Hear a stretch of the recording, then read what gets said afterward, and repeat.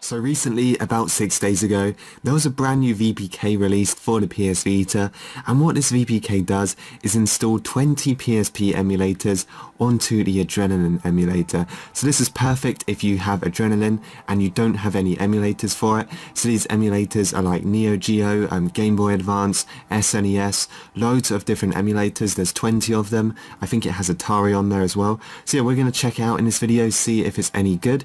You can also use these emulators on your PSP. Obviously they're for Adrenaline. Adrenaline is a PSP emulator, so make sure you have this installed. If you do not have Adrenaline, I have a video tutorial on how to do it on my channel. But anyway, once you've got it, all you want to do is just go ahead and start up Vita Shell.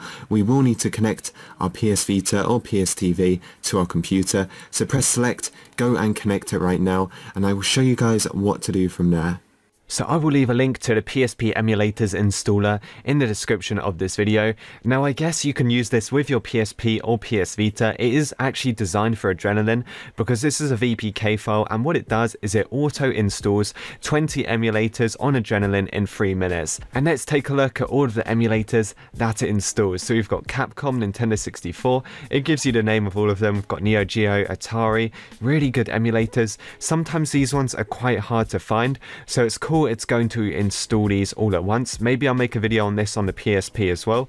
But anyway, all you guys want to do is go to the releases page. I'll leave this linked in the description. Scroll down and just click on assets. We need to get version 1.10. This was released 6 days ago. So all you want to do, just click on the PSP emulators installer.vpk. Just give that a few seconds to download. Pretty small file, around 60 megabytes. And once that is finished downloading, all you want to do is go to your computer's downloads folder and find the VPK in there. So let's just go and find it right now. Here it is, and we're simply just going to select this and just drag and drop it to the root of our PS Vita or PS TV.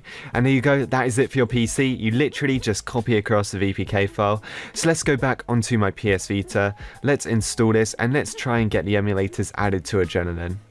Okay, so once we're back, let's install the VPK file. So let's go onto our UXO, let's scroll all the way down on here and just find it. So it's this one right here, PSP Emulators Installer. Let's press X twice and let's just go ahead and install this VPK. Okay, so our VPK is done. Let's close out of Vita Shell and let's go and have a look for it. So here it is. This is what the icon looks like. It's actually a Pac-Man ghost. But let's go and start this up. Haven't used this before. Let's see how it works. PSP Emulator Installer. Let's just go and start this up. Now this is something that's very interesting. Okay, so what have we got on here? Press cross to install emulators on Adrenaline on your UXO. Press triangle to install them for Adrenaline on your URO. circle, and then press triangle to install them on the UMAO.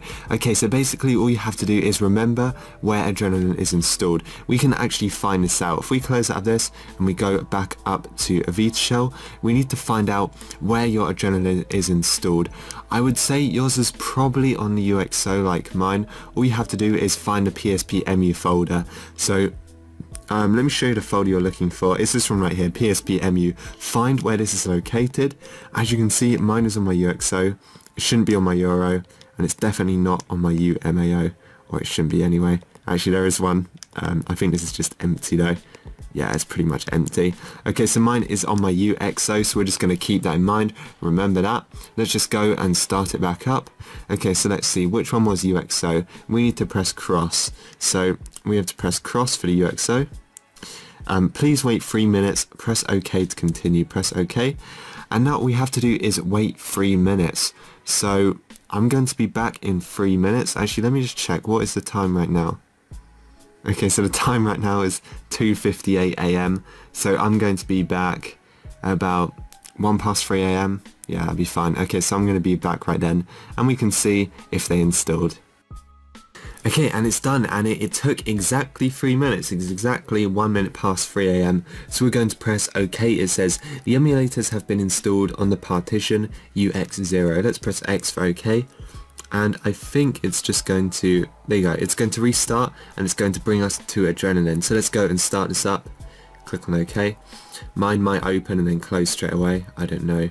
Oh cool, it's actually working. Okay, so let's go and take a look at all of these emulators that it's recently added. I might have even had previous emulators on here, I can't even remember. Let's just have a look anyway.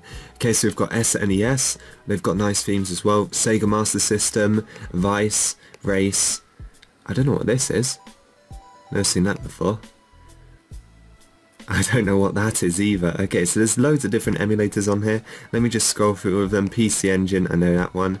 PSP Cap 32, don't know what that is. Atari, Pico Drive, that's like a Mega Drive emulator. Neo Geo, Master Boy, that's a really good one. E-Emulator, I'm not sure what that is.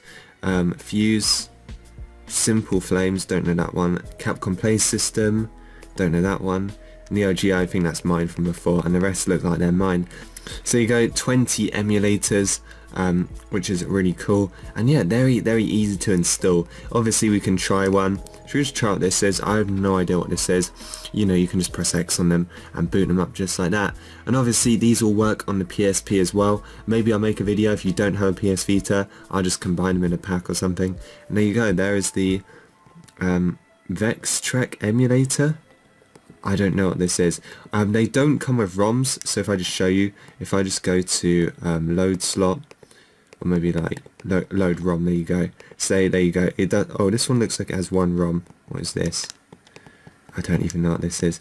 There you go. You guys get the idea. The emulators work. You can quit out of them and stuff like that. And there you go. That is how you install 20 classic emulators in 3 minutes. If you guys enjoyed, make sure to like and subscribe, and I will see you guys in the next one.